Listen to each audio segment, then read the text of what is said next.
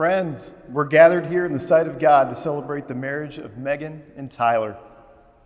The covenant of marriage was established by God, who created us, male and female, for each other. Jesus, with his presence and power, graced a wedding in Cana, and in his sacrificial love gave us the example of love for husband and wife. Tyler and Megan now celebrate this holy covenant today. You can be seated. I ask you now, in the presence of God and these people, to affirm your intention to live in union with one another. Live through the grace of Jesus Christ, who calls you into union with himself, as acknowledged in your baptism. Tyler, do you have Megan as your wife to live together in holy marriage? Will you love her, comfort her, honor, and keep her? In sickness and health, forsaking all others, be faithful to her, as long as you both shall live? If so, say I will. I will. Megan, do you have Tyler as your husband to live together in holy marriage? Will you love him, comfort him, honor and keep him in sickness and health, and forsaking all others, be faithful to him, as long as you both shall live? If so, say I will. Who presents the bride today? Her mother and I. Okay.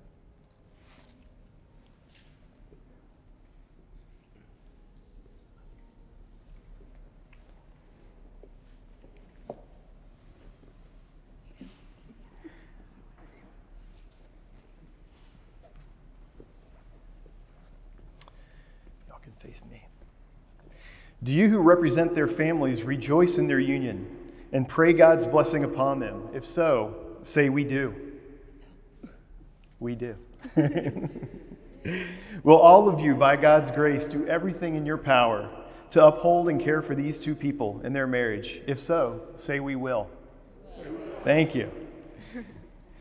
God of all people, you are the true light illuminating everyone. You show us the way, the truth, and the life. You love us even when we are disobedient. You sustain us with your Holy Spirit. We rejoice in your life in the midst of our lives. We praise you for your presence with us, and especially in our recognizing this solemn covenant through Jesus Christ our Lord. Amen. Now I'm going to speak to Megan and Tyler for a moment, and the rest of you are welcome to listen in if you'd like. Now, love is easy when everything is going well, Megan and Tyler. It becomes much more difficult when things don't go so well. In your later exchange of vows, you will each commit to love one another for better, for worse, for richer, or for poorer, in sickness and in health until death. In other words, it's an acknowledgement that trials will come to you as they come to all marriages. God's holy word reminds us that it is our commitment to keep the vows that will sustain our love in the times of trial. In this way, love is sacrificial.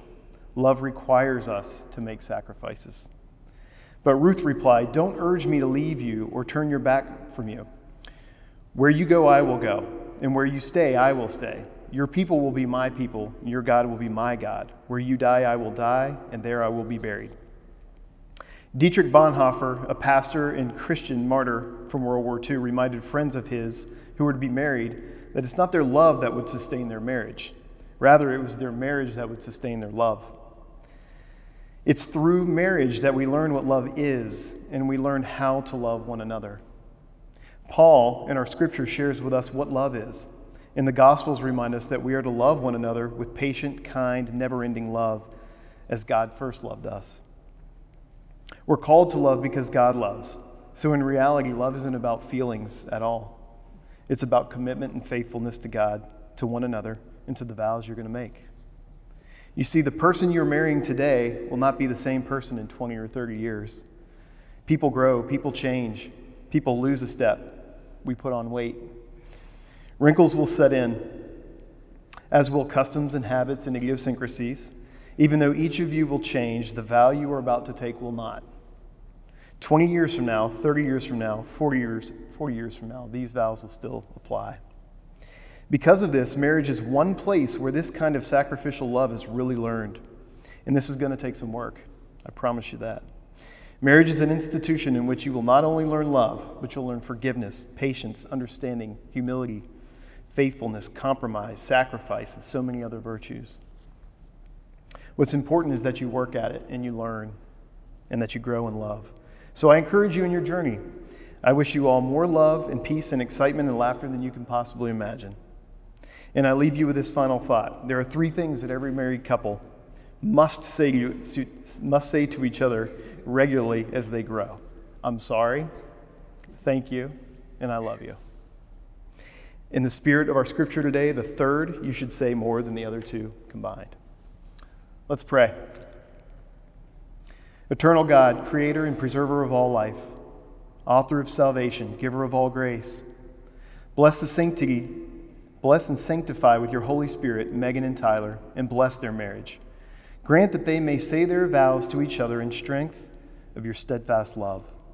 Enable them to grow in love and peace with you and with one another all their days, that they may reach out in concern and service to the world through Jesus Christ our Lord. Amen. All right, you can hold hands.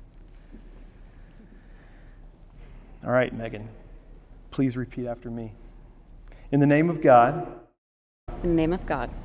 I, Megan, take you, Tyler. I, Megan, take you, Tyler. To be my husband. To be my husband. To have and to hold. To have and to hold.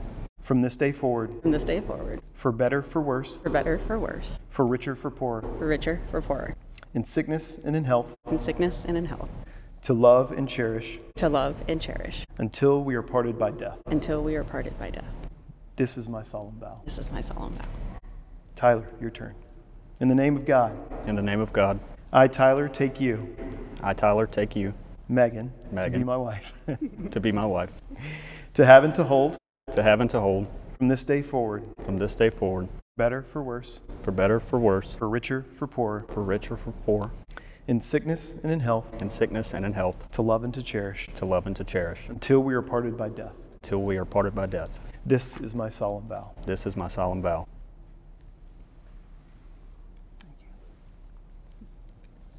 All right. These rings are an outward and visible sign of an inward and spiritual grace, signifying to us the union between Jesus Christ and his church. Bless, O Lord, the giving of these rings, that they who wear them may live in your peace and continue in your favor all the days of their lives. Through Jesus Christ our Lord. Amen. All right, Tyler, start with you. Yeah. It's my first time. Okay. All right, Tyler, repeat after me. Megan, I give you this ring. Megan, I give you this ring. As a sign of my vow. As a sign of my vow. And with all that I am. And with all that I am. And all that I have. And all that I have. I honor you. I honor you. In the name of the Father. In the name of the Father. And the Son. And the Son. And the Holy Spirit. And the Holy Spirit.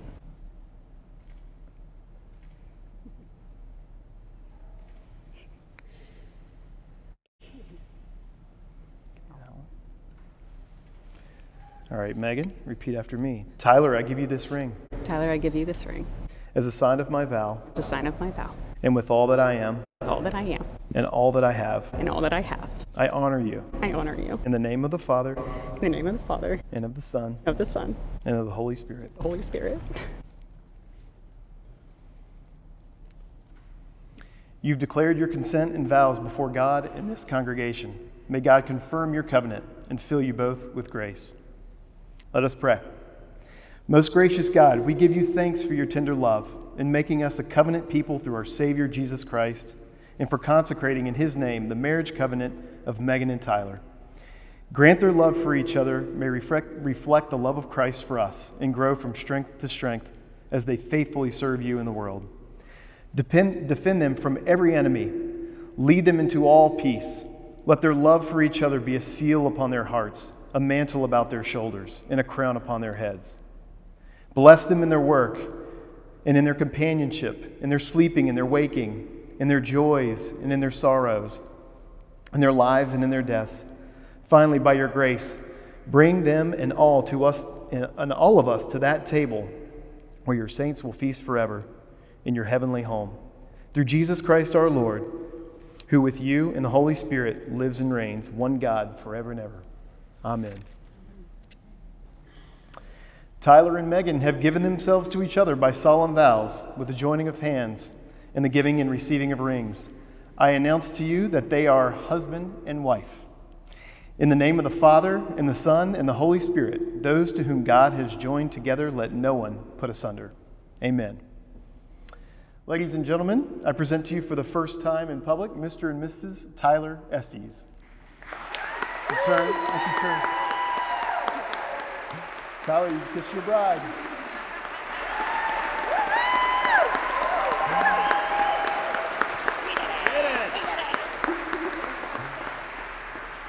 May God, our eternal Father, keep you in love with each other so that the peace of Christ may abide in your home. Go to serve God and your neighbor in all that you do. And to all of you folks, bear witness to the love of God in the world so that those to whom love is a stranger will find in you, generous friends, the grace of the Lord Jesus Christ and the love of God. And in the communion of the Holy Spirit be with you all. Amen.